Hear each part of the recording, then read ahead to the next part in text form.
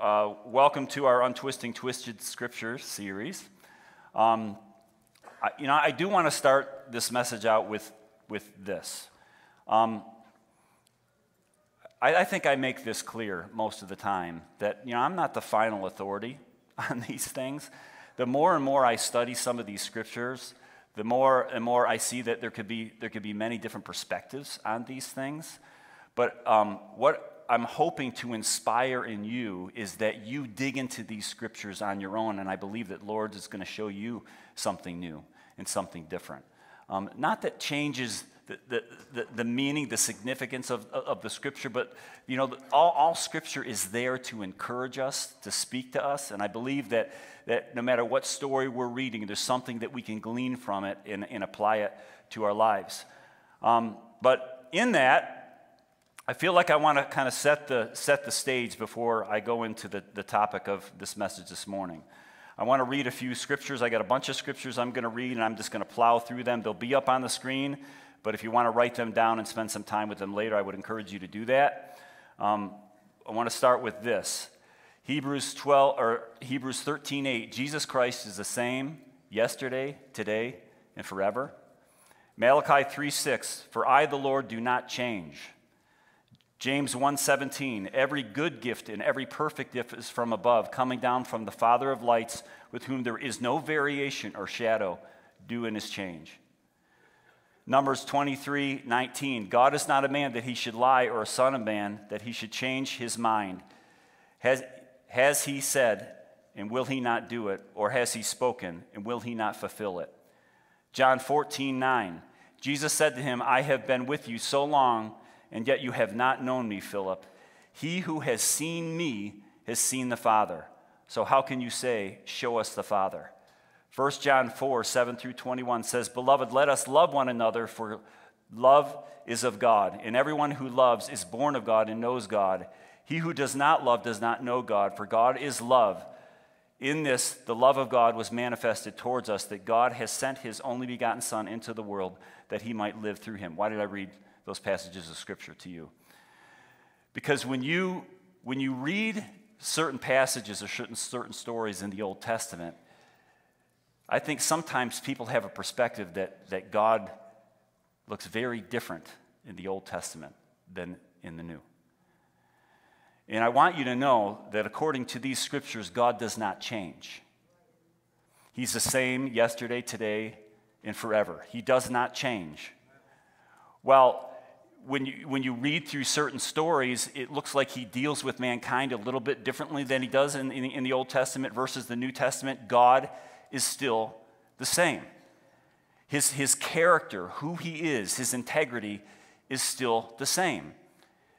And I love the emphasis this morning during worship about this emphasis of love, the foundation of love, because it says in that last passage of Scripture that I read to you, God is love. Therefore, everything that he does, everything that he is motivated out of love. Now, we have trouble understanding this because we can be so unloving sometimes.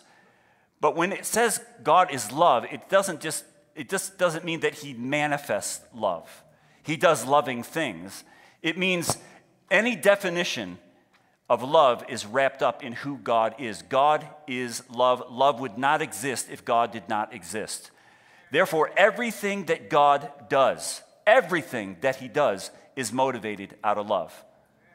Why do I say that? Because it looks like at times things don't seem to be motivated out of love. But if you have loving parents, even correction, even discipline is motivated out of love. God is the good father. He's a loving father. Even when he disciplines his children, even when he exacts judgment, he is loving. I've heard people say, they'll define God, God is loving, God is kind, God is good, but there's no but. He's good, he's loving, he's kind, and he's holy, he's righteous, and he's just. It's not an either or. He is all those things. And to insert a but in that is incorrect, because that's where the confusion comes in our mind. God can be perfectly loving and perfectly just and holy and righteous at the same time. And that's our trouble as we read and navigate through Scripture, particularly Old Testament Scripture. I had a hard time coming up with the title of this message, so I just called it War, Violence, and Slavery. But I've realized that I bit off more than I could chew. So I just want to talk about some of the passages of Scripture that people get stuck on where it seems like God seems to be angry. Because if you have a picture of an angry God in the Old Testament, it's an inaccurate picture. Does God get angry? Yeah, God gets angry at sin in his people, but he doesn't get angry with people specifically. It's about the things that they do. He gets angry because he's righteous, not because he loses his temper. When we think of anger, we think of somebody stomping around, letting their emotions take control of them. That is not God. God is calculated. He thinks. It's never emotions first, then actions. Because God is completely wise in all that he does. So when God is angry, he is justified in his anger. Many times when we're angry, we are not justified in our anger. We're just annoyed. Sometimes we get angry with our kids, not even really so much about what they did was sinful or not. It's just that they annoyed us or they didn't listen to us again. That's not God. And sometimes I think that we project things on God, so therefore we have an inaccurate picture of who God is. I want to try to correct that picture so that when you read the New Testament or the Old Testament, these scriptures take on a new light. That's what I'm hoping to do. I'm hoping that I can give you a new perspective. I'm going to share my perspective, but I'm hoping that I stir something up in you, that if there's things in the Scripture that trouble you, that you go to the Lord, you go to that intimate place with the Lord, and that he would resolve those things for you. Because if you get stuck on things like that, it will affect intimacy that you have with the Lord. Amen? All right. So, I want to start with this quote in a book. It's a best-selling book. I've actually read excerpts from the book. It's called The God Delusion. And it's by atheist Richard Dawkins. Many of you have probably heard of his name. He refers to the God of the Old Testament as jealous and proud of it, petty, unjust, unforgiving, a control freak, vindictive, bloodthirsty, ethnic cleanser, misogynist, homophobic, racist, infanticidal, genocidal, etc., etc. There's a long list of things that he attributes to God. Now, I read these things and I'm slightly offended. I don't get hung up on it, but then I quickly get this perspective. There are two perspectives that you can have as you go through these passages of Scripture. There's two types of people. There are believers who have intimacy with the Lord because we have Christ in us. So even though we might be troubled about some of these scriptures, generally we default to, well, God at least knows best. He's loving, and he's patient, and he's kind. But when you have somebody like a Richard Dawkins, who's a proclaimed atheist, or you have someone who's just a seeker who hasn't really found the Lord, there's another perspective that they can have, because they will project their experience and their relationships on God and assume he is motivated by the same things that they're motivated by. But that's not the case with God, and we know that because we have a clear picture, a clear perspective of who God is. But even if we as believers have two different pictures of who God is in the Old Testament and the New Testament, I think Jesus clears these two pictures up in this passage of Luke 17, 28 through 29. It was the same in the days of Lot. People were eating and drinking, buying and selling, planting and building. But the day of Lot left Sodom, fire and sulfur rained down from heaven and destroyed them all. See, Jesus, we call Jesus perfect theology. If you've seen Jesus, then you've seen God, the Father.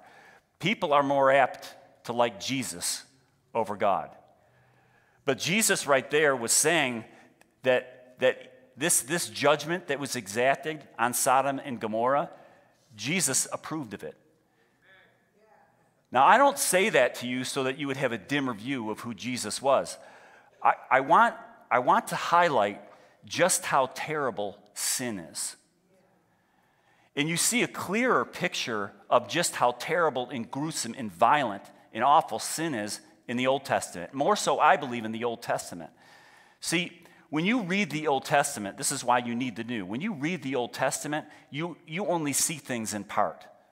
You don't get a full perspective of who God is. That's why you need the New Covenant.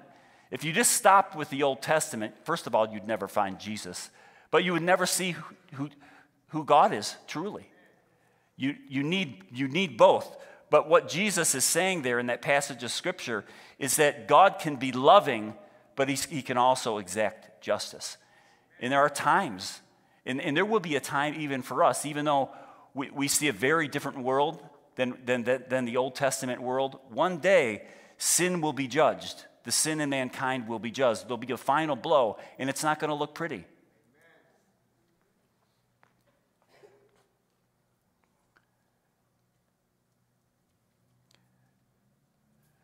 But I want to show you something in these passages of Scripture that maybe you didn't see before. Maybe you saw the judgment of God and you didn't understand it, but you just, because you know who God is, you just kind of let it go. You didn't dig into Scripture. But I'm going to show you something in Scripture, even with that judgment, I'm going to show you the goodness and the kindness of God. Now, there are loads of them, which is why I felt like I needed to narrow the title and just talk about some war scenes where God has told the people of Israel to go and exact judgment on a certain nation, a specific type of people.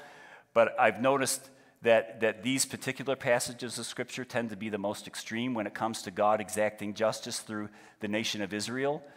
But I want to show you in these passages of Scripture that the loving God and the patient God and the kind God can actually be clearly seen. Let me go to Genesis 22:18 first. In your seed, all nations of the earth shall be blessed because you have obeyed my voice. This is God speaking to Abraham, saying that my desire is that all the nations be blessed by you, by your descendants. Right there at the beginning in Genesis, before you start reading all the horror stories and all the battles and all the violence in the Old Testament, God is revealing his heart, that his heart is for all people, all nations, all cultures. He's saying in that passage of Scripture, I'm going to use one person that will create a nation that will bless all nations. God took great care for the nation of Israel because eventually out of them would come someone who would bring salvation, renewal, and restoration to the entire world. See, God had a plan. It was plan B. Because plan A was that sin would not enter into the world, and we blew it. So God had to initiate plan B. And God had to kind of stoop down and work with mankind because he gave mankind authority in the earth to bring forth righteousness, to exercise his authority, and many neglected that authority. But God took great care to preserve the nation of Israel so that eventually Jesus Christ would come from this lineage and he would bring salvation, renewal, and restoration to the entire world. God was merciful, and he warned of coming judgments if nations and people didn't turn from their ways. In Ezekiel 33:11, it says, "Say to them, as I live, says the Lord God, I have no pleasure in death, in the death of the wicked, but that the wicked would turn his way and live."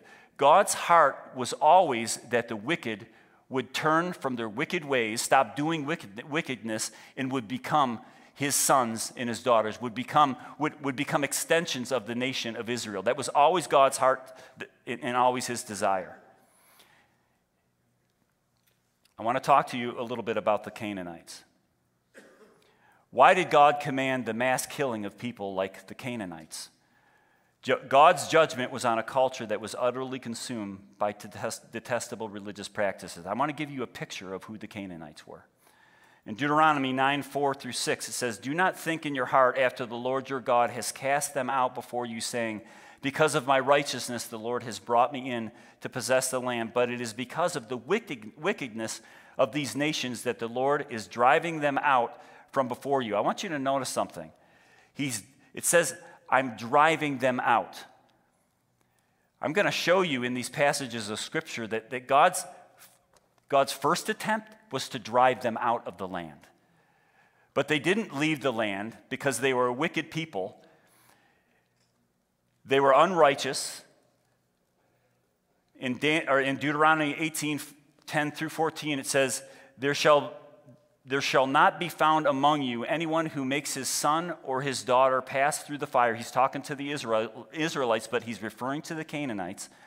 There shall not be found among you anyone who makes his son or his daughter pass through the fire, or one who practices witchcraft, a soothsayer, or one who interprets omens, or a sorcerer, or one who conjures spells, or a medium, or a spiritist, or one who calls up the dead. For all that do these things are an abomination to the Lord. And because these abominations of the Lord your God drives them out before you, you shall be blameless before the Lord your God. For these nations which you dispossessed listen to soothsayers and diviners. But as for you, the Lord your God has not appointed such for you.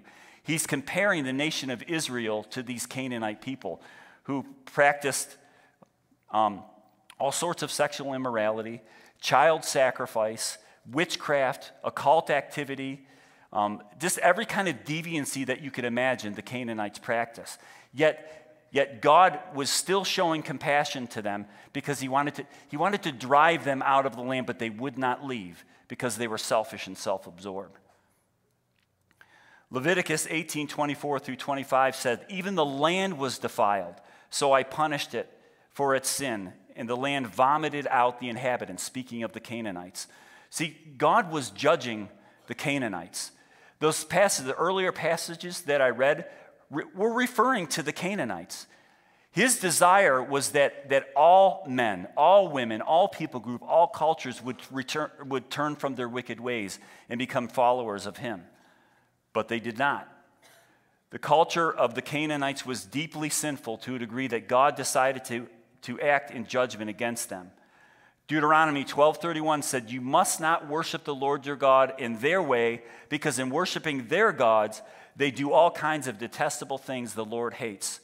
Leviticus 18 gives details of many of the sinful religious practices that the Canaanites participated in. Again, child sacrifice to the god Moloch, incest, bestiality, homosexuality, and cultic prostitution. I'm doing it. God's desire is to preserve Israel from the religions of the Canaanites. See, he knew because the Canaanites would not return or turn from their wicked ways, he had to remove them from the land. Why? What does history tell you? What happened to the Israelites?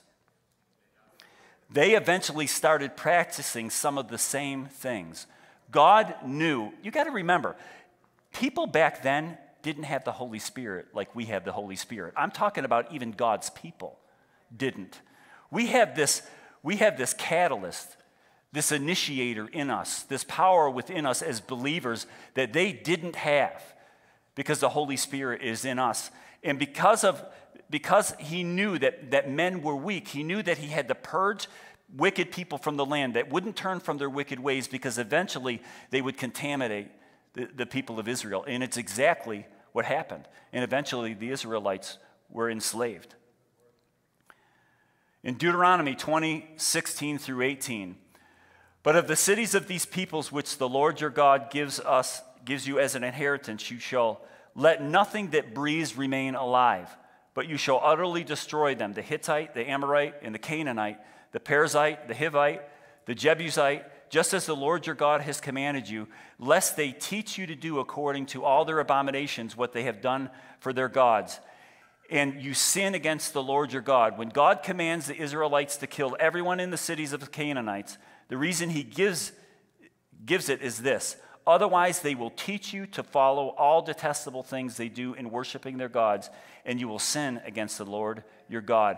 God wanted religious purity in his people. And he knew that if he didn't root this out of the land, that they would eventually contaminate and cause his people to fall astray. This is why it's so vital to God that Israel start off their life in the land without the influence of false religions that would eventually lead lead them away from him.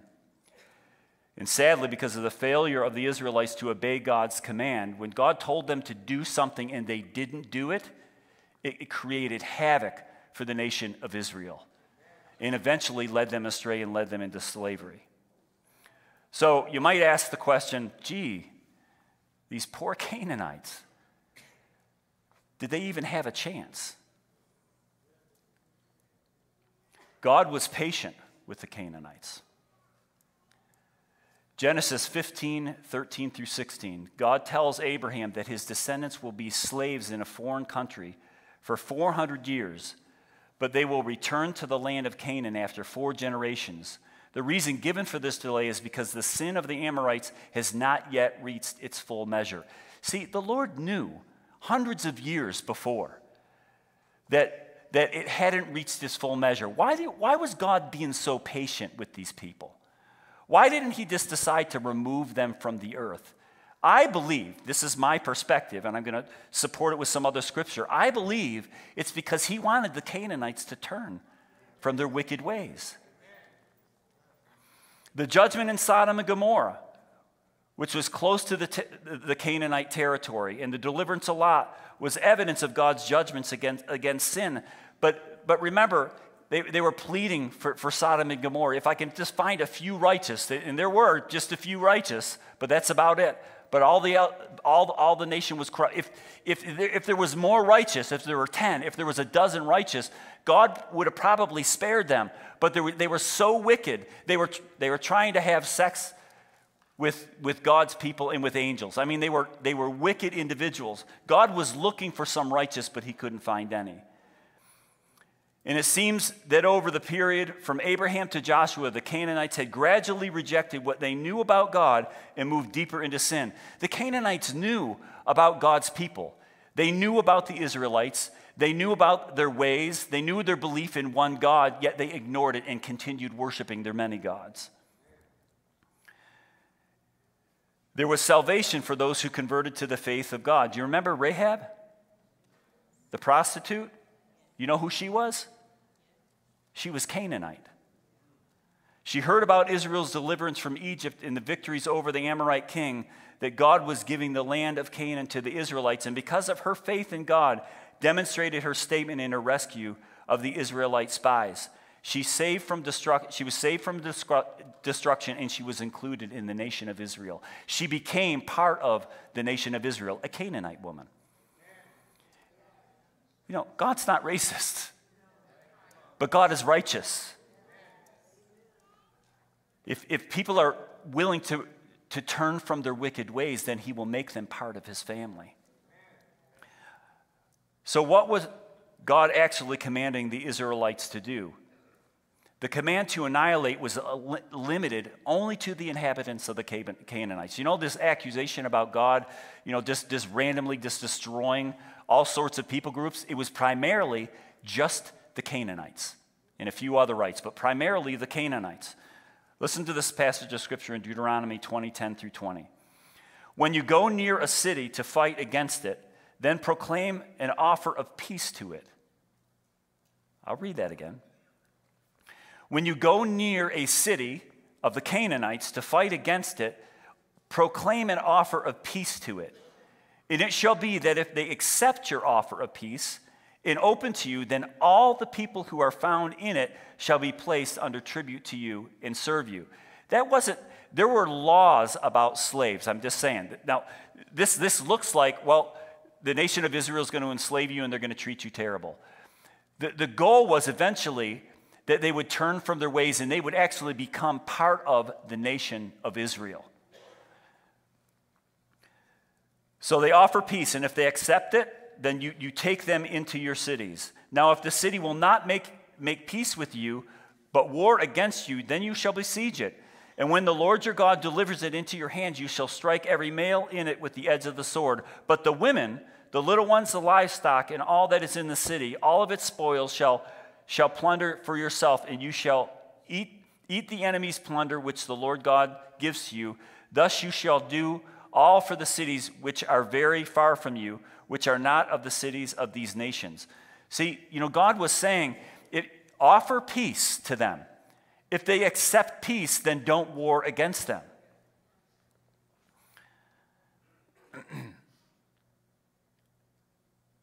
Verse 16, but of the cities of these peoples which the Lord God gives you as an inheritance, you shall let nothing that breathes remain alive, but you shall utterly destroy them, the Hittite, the Amorite, the Canaanite, the Perizzite, the Hiphite, the Jebusite, just as the Lord your God has commanded you, lest they teach you according to all their abominations which they have done for their gods, and you sin against the Lord your God. When you besiege a city for a long time, while making war against it and take it, you shall not destroy its trees by wielding an axe against it. If you can eat of them, do not cut them down to use it in the siege. For the tree of the field is man's food. Only the trees which you know are not trees for food you may destroy and cut down to build siege works against the city that makes war with you until it is subdued. This is all about people, groups, and cultures that made war with the nation of Israel. God extended a hand of peace. If the hand of peace was extended, then they would become part of the nation, and they would actually be protected by the nations of Israel. You have to know the atmosphere and culture back in those days. They were constantly warring and killing one another. What God was trying to do was bring peace and governance and God's ways into the land. God makes it very clear that annihilation is only to be used in the case of inhabitants of the promised land of Canaan because the Canaanites were so wicked. God gave the Israelites strict rules about proper conduct in war against other enemies who did not live in Canaan, including this, that the priests were to bless the army before battle, which is in verse 3 of the passage I just read, that they were to trust God for the victory, so the victory came from God. It wasn't because of their might. The soldiers were to be excused for personal reasons if they had new land, a new house, or a new fiancé. This is in verse 5 and 8. The enemy cities must be offered the chance to make peace before being besieged. That when a city was captured, only the men were executed. The women and the children were to be absorbed into Israel and possessions to be kept. You know, there was this, I think it was called blood libel back then. If a man was not killed, eventually him and his sons would rise up against the nation of Israel. They would exact vengeance. It was required of them. The restraint embodied in this code of conduct is remarkable for that period of history. And against this background, the command to wipe out the Canaanites stands as a special case. You'll notice as you read through the Old Testament, where it seems like God was really angry, and it seemed like he lost his temper, it was with the Canaanites. It's an exception to the rule. The judgment was intended to be expulsion from the land rather than absolute genocide. Deuteronomy 9:3 brings these two ideas together succinctly. You will drive them out and annihilate them quickly as the Lord was promised to you. The first option was to drive them out. If they drove them out of the land, they were not to pursue them. He commanded the Israelites many times not to pursue them. If they were driven out of the land and they ran, then you were not to pursue them, because I just wanted to bring you into the promised land, remove the wickedness from the land, and establish my promise with you. God's judgment was primarily that the Canaanites would lose the land because of their detestable religious practices and in order to preserve the purity of Israel's worship to him. And as we read through Joshua and Judges, this appears to be borne out as the extermination of the Canaanites is never fully implemented, because they were never to pursue them. If they fled, they weren't to pursue them. And because the Canaanites weren't destroyed, eventually the Canaanites infected the people of Israel. And eventually the Israelites fell into those detestable things, worshiped other gods, and ended up being in slavery for 400 years.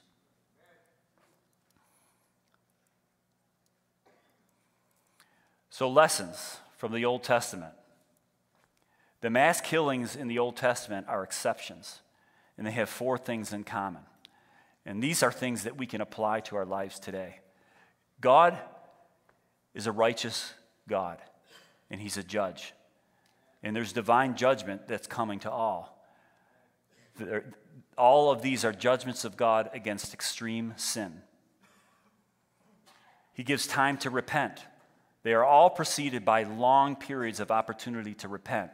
What you lose track of when you're reading through Scripture is that it's hundreds of years between some of these events. It doesn't take 100 years to read the Old Testament. But there are hundreds of years between these events. So all these wicked people knew about the nation of Israel. They knew about the one God that they served. And they knew that if they didn't submit to that one God, that they would be removed from the land. It was a witness to God. During the time of opportunity, there was knowledge available to people that enabled them to know about God. God's desire was to make himself known through the nation of Israel. Salvation through faith. People who had faith in God and were innocent before him were always provided a means of salvation. Always, even if they were Canaanite. And Rahab was an example of that. Their families were saved with them, just as the children of those who were judged died with them. Someone is saved in each case, except, I think, the Amalekites. I don't think anybody was saved with the Amalekites. But in every one of those ites, someone was saved. Multiple people were saved when they turned to God. And I believe that these principles apply to what the New Testament says about the final judgment. God's judgment on sin is a reality, and that's the thing that gets magnified much more so in the Old Testament. You know, I believe that God is revealing through the wickedness of these people just how terrible sin is and how desperate we need something to remove it. And the only way that could happen is through Jesus, by changing men from the inside out. Now in a period where the opportunity to repent and be saved is open to us all, which came from the nation of Israel. And God's salvation has been made, and Christ accomplished it on the cross. See, everything in the Old Testament was pointing to what would happen in the New. Everything in the Old Testament was pointing to something better. See, God was trying to get his people, God was trying to get the world, all the nations of the earth, to a place where they would serve the one true God, because in that they would have life and they would have it more abundantly. But in the Old Testament, it's the sin, it's the darkness of sin that is magnified. And I'm convinced that's why those specific stories are shared. Not so that you can doubt who God is and how loving he is and how good he is, but you can see the judgment from God and how important it was that if sin is not removed from our lives, that's what sin can do. It can absolutely corrupt you. That's what I learned as I was studying through this and in reading about these people. It was a picture of the sin in my life that the Lord removed. If I tolerated that, and that's the application for us today. You know, we can be one of those ites if we tolerate sin in our lives. We could become just like them. If Jesus doesn't get a hold of us and we don't surrender to him, we can become like that. Sin can so corrupt us, corrupt our thinking, that we don't think God is a loving God anymore, and we reject him, which is exactly what Dawkins did. He didn't see God in a proper light because he saw him through the filter of his heart. And that's what God wants us to avoid. Salvation is in Jesus, and we come to him, all those things are removed from our lives. So whenever as you read through the Old Testament, remember all those stories, all the violence is a picture of your sin and just how terrible it is and how just God is. But God is a loving God, and he leads us to the New Testament, the New Covenant, where Jesus will change us permanently, where the Holy Spirit can come into our lives. And now we're not ruled by laws and ordinances on the outside, but on laws and ordinances on the inside because of what the Holy Spirit has done in us. Amen? Amen.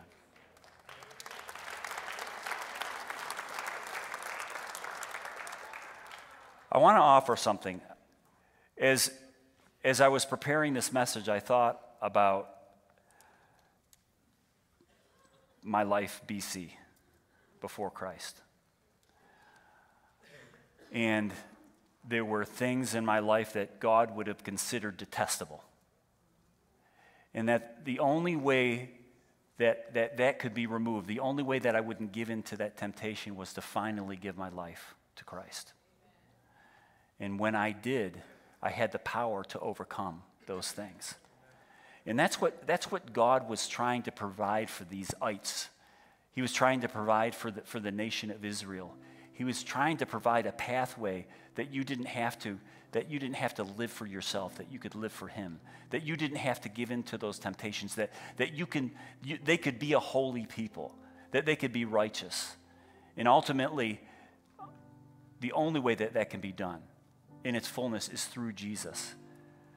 So Lord, I just pray that if there's anyone in this room, in this sanctuary, who may be at a place where they think they're beyond reach, that they're hopeless, or maybe they just don't know you and they're still questioning you, whether you're good and whether you're loving. Lord, I just pray that you would move in their lives, that you would move in their heart, that you would move in their mind, and that you would begin to draw them close to you.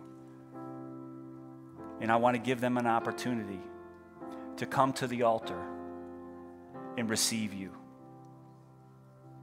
Because there's an opportunity for them to become part of your family. And when they become part of your family, they're protected by you. You lavish blessing on them. You make their life abundant. You bring healing. You bring spiritual healing to them. You bring physical healing to them.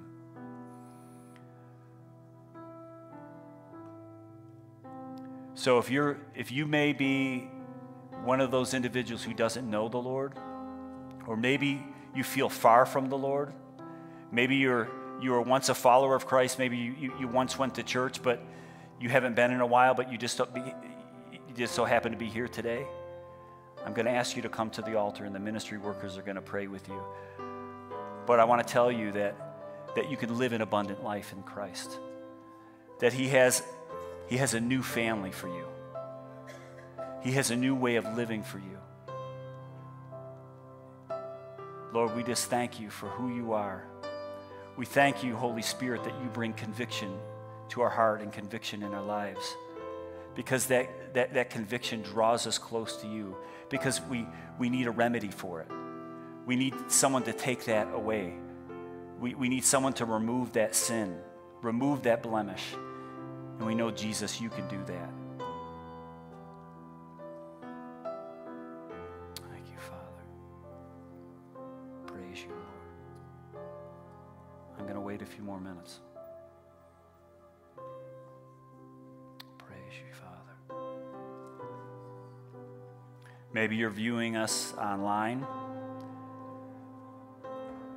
God could reach you. You don't have to be here in this room. Today is the day of your salvation. Today is the day to make things right with the Lord, because He wants you to live under His blessing, and He wants to make you holy and righteous and blameless, and Jesus can do that if you receive Him into your life.